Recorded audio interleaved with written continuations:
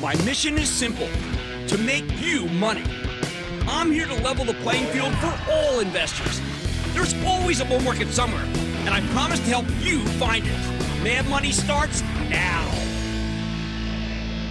Hey, I'm Cramer. Welcome to Mad Money. Welcome to Cramer. Other people, my friends, just trying to make you some money. My job is not just to entertain, but to educate and teach you, so call me at 1-800-743-CNBC or tweet me at Jim Cramer.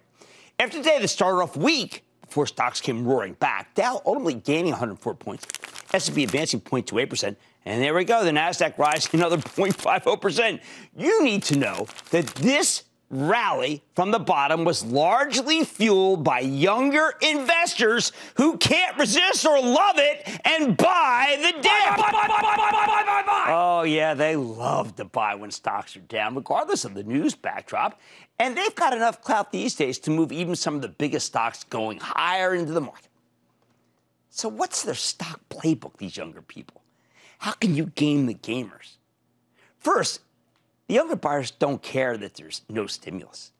They don't care that we've got so many vaccines coming that scientists say we might have a vaccine glut by the end of January. High-quality problem.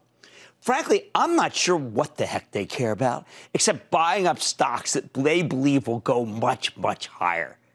Oh, they're unfettered. They're unchained. They're believers. They're optimists. And they don't really care about traditional metrics of valuation. When they have faith in something, they're willing to pay up regardless. If that sounds crazy to you and undisciplined, I get it. But at this point, these younger investors have made so much money that you need to take them seriously, maybe more seriously even than the old-fashioned hedge fund managers and strategists who are always willing to tout their positions and, more important, their hesitations, or tell you to get out now on a day when the market goes down. These new stock pickers have a different approach, and for months that approach has been working. Sure, it flies in the face of the conventional wisdom, but what has the conventional wisdom done for you lately? In the end, we need to be the ones who adjust, not them. Not totally adjust, but we have to understand them. You know why? One word: Tesla. The stock of Tesla is now up 677% for the year. And that move has changed everything. Everything about the way people invest. Tesla is now a $616 billion enterprise, making it the sixth largest business in America. Yet it only plans to make up 500,000 cars this year. I could use any number of analogies to explain why Tesla doesn't deserve this lofty valuation. Well, it's not just bigger than Ford or GM. It's bigger than Ford, GM, Toyota, Fiat, Chrysler, Daimler, whatever. But this new generation of stock pickers, they don't think that. That's too small. I'm not being cynical. They certainly aren't cynical. See, they believe. What do they believe? Well, they believe that Elon Musk is a genius. Seems reasonable. And they want to stick with him and his technology company. Notice I said technology company, with its green orientation as he takes over the world. Of course, you can't quantify something like that, so they just buy the stock. I mean, given the performance, though, who's to say they're wrong? I mean, you could argue Tesla keeps going up on nothing. I disagree. Today, Elon Musk announced that his company is selling $5 billion worth of shares over time. He's done that before. It's his third time. Continual offering. What happens? Well, of course, initially the stock takes a dip as people, they're frantic. They get out. Incredibly high volume.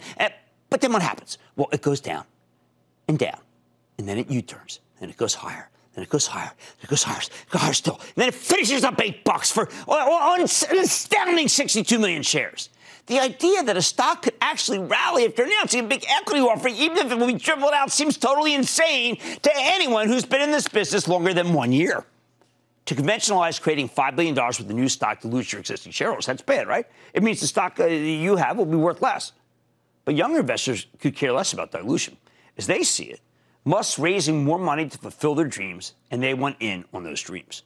If Tesla's new Berlin plant is a success, hey, maybe he'll build another one in Italy, right next to Lamborghini. Or maybe he'll put one up in Detroit to show up the old guard. He could use that money to take the solar division to new heights, perhaps building a giant solar field in northwest Colorado that could power the entire country. Hey, don't laugh. When Musk suggested this idea at a dinner party we went to several years ago, I criticized it in front of others as pie in the sky. That's why he looked at me and said there was a 50% chance that I was just a simulation and not a real person. Who knows? If he raises enough money and gets to work on his plan, maybe we're all living in the Matrix and I am just a simulation. I mean, could be. He's a smart fella, isn't he? All right, what matters, though, is that Musk's using the stock market for its actual original purpose, to raise money. Better than debt, by the way. And these young investors, they lap it up. The fact that Tesla can offer $5 billion worth of stock without damaging its share price, that's insanely bullish. That's a real market. That's not what we call a thick market. Of course, it's not just Tesla. There's a whole host of stocks that don't seem to have any ceiling because these younger investors keep buying and buying and then buying some more. You know what? I'm going to just show you some paradigms of the playbook. Let's call it that, paradigms of the playbook. And so you get a sense of what they're doing. And these all work. I do enough homework to know that these are working for younger people. I've got others. From time to time, we're going to see them all. But first, there is Roku. Now, that's the ultimate cord-cutting play because they're the ultimate cord cutters. New investors love this because they know streaming is the future of television. Roku's up only 128% for the year, but they seem to have an affinity for it anyway, perhaps because they love using the platform to stream content directly to their TVs. Second, the next generation of investors loves to shop online, specifically on Etsy or retail websites powered by Shopify. They want crafts, right? They want empowerment. Instead of paying a credit card, they got PayPal. I don't know how high these stocks can go because they're now divorced from traditional valuation metrics by far. Instead, they're more like totems that let you participate in the success of the whole craft chain. It's as much an ethos as it is an industry. These names actually remind me of Netflix and Amazon way back when, which represent alternative traditional entertainment and traditional mall shopping. Again, like Tesla or Roku, they're rebellion stocks. Think of that word, rebellion. These younger investors love that rebel aesthetic.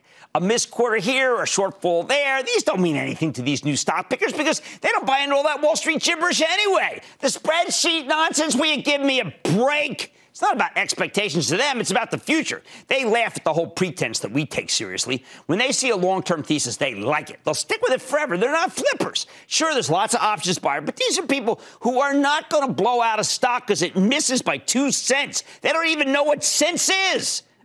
CEN test. You know what? Okay, here's another one. You know what people love? They love cybersecurity. They love Cramer family fave Okta. Zscaler is one of their absolute favorites. They're going nuts for Palo Alto Networks. CrowdStrike, are you kidding me?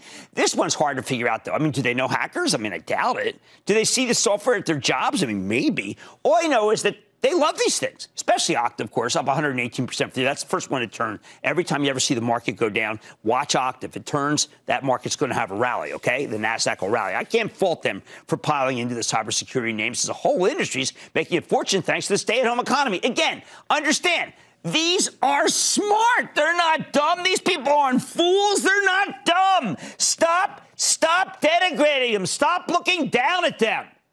Meanwhile, they still love Zoom video, but there were enough old-school investors in Zoom to drive the stock down when they started worrying about gross margin degradation. Hey, with Zoom in the doghouse, the kids have found a new one. They love Ring Central, the call center software play with its own video conferencing platform. There are other ones they can't get enough of. Virgin Galactic. I mean, this is like investing in Star Trek. I mean, I love it. The insanely speculative space tourism stock. Maybe they have a Jules Verne complex. Oh, and then there's the latest fascination. Snowflake. I mean, they love Snowflake. Now, I struggle to figure out if they know Snowflake because they've seen how it has changed the way companies analyze data. You don't need to have studied computer science at Stanford anymore to be a data analyst when your company's got Snowflake. Maybe these younger investors just like the momentum in the stock or even the name. I mean, you've been snowflaked, but I think there's more substance behind it. Of course, younger people can be fickle. They fell in love with Palantir, the security software firm, at 10, and then they fell out of love at 30. Oh, they talk about love, Fiverr, HubSpot. Don't ask me why. They go for anything electric vehicles, anything hydrogen, plug, Ballard, fuel, you name it. If it's got hydrogen in it, it's going higher. But the bottom line, I wanted to give you the beginning of their playbook. And I'm going to come back again and again because I respect them, okay? I'm not cynical. I'm not being sardonic. I respect them. You know why? Because while these buyers may be young, we're in a market where callow youth has an edge over their cynical elders. Don't miss a second of Mad Money.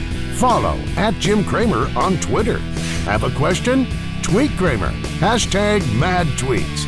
Send Jim an email to madmoney@cnbc.com or give us a call at 1-800-743-CNBC. Miss something? Head to madmoney.cnbc.com. Shepard Smith here. Thanks for watching CNBC on YouTube.